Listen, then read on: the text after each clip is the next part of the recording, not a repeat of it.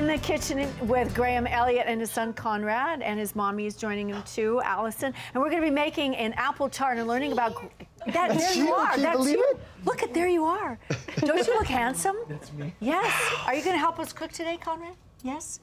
Oh, okay. Okay. All right. Now, Graham, is this something you make often with Conrad? This is, you know, we have 3 boys, Milo, Conrad, and Jedediah. And Conrad, by far, is the foodie of the family. He loves going to the restaurants. He loves going through the walk-ins and the market and playing with all the ingredients.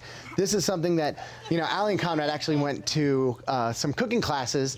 They worked on this and put this together, and he loves to. Oh, look at those. Look at him cooking. Oh my God. Yeah, he throws down.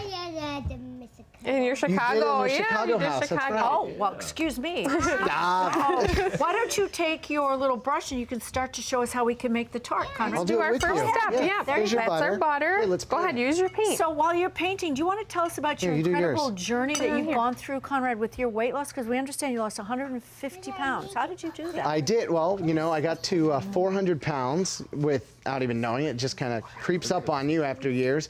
And decided I needed to do something drastic. So I had a sleeve gastrectomy.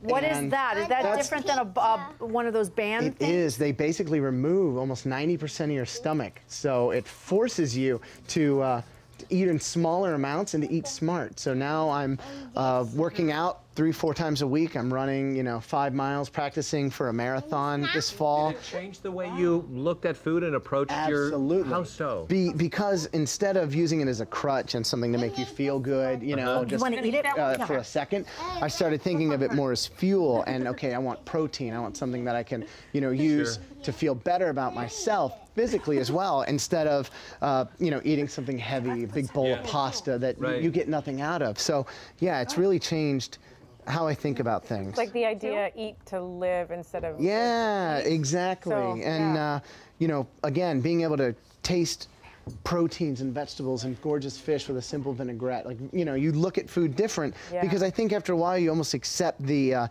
fat guy role, whether it's on TV or just as a chef. Like, well, you know, you never trust a skinny chef, and this is what you're supposed to look like, and I'm the fun guy. And then you just realize, like, no, I have a wife, 3 kids. I need to do whatever I need to do to be alive. I've tried. I trust Fabio. Although not to have him drive me to work, but...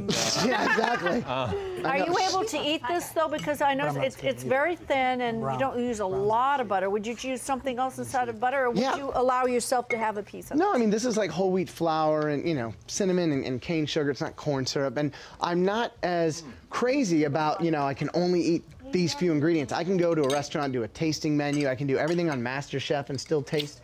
The biggest thing is just quantity. Can you want to see what we have here with Conrad? Look how beautiful this is. Colin, good job. Put some sprinkles of the cinnamon on it now. Sprinkle the cinnamon? Yeah. Oh, put it on all around like it's raining. Make it rain. Make it like rain. this. Look. Beautiful.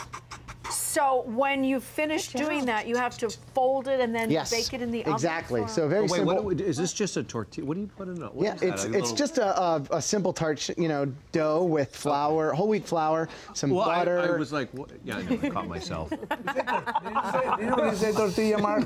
Yeah, it's a tortilla. Then. It's a tortilla. It was more expensive than a tortilla, so I went with that. I caught myself. The expensiver is like the best ever. How are you doing that? I'm just simply going around and folding it. You know, my thing is, you know, keeping it nice and rustic. You can go back and pinch it and do all these things, but I think that's another thing with my cooking. It used to be really, you know, molecular and super artsy, and now I just want to make food really delicious and simple and let it taste like itself. Look at father and son. Conrad, yours is better than mine. I give Conrad a little round of applause. I thought he did a good job. And then we'll put these in the oven. Yep, and we already have some in here that are ready to go. Magic. So, voila! All done. Look, Nom. And Conrad, look what I have for you, sweetie. I have ice cream to go with it. Wow. I like that. You want to put one on? I can eat one more apple. You want to eat one more apple? You eat another. This one is a long one. And Oh, it is? Okay. Get a better one. There you go. Is that a good one? Would you like some ice cream, Conrad? this way, that's on the top. He's And gonna the put cinnamon? Oh, and then the cinnamon too. And Around. Oh. There's sugar in the cinnamon. This is great. When are we going to see? You guys are filming now, right? Yeah, exactly. So we're doing MasterChef, and then we roll into season 2 of Junior MasterChef, which is 8 to 13-year-olds. That, again, is an amazing opportunity for us not only to inspire kids to cook, but to cook healthy.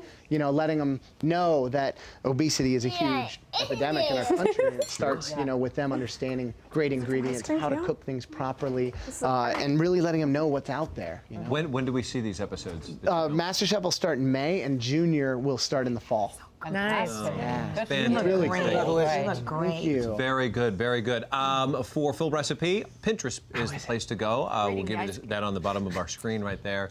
And we also have a very special message from Graham on how you can get involved with Smile Train. You can go to our Twitter page for that.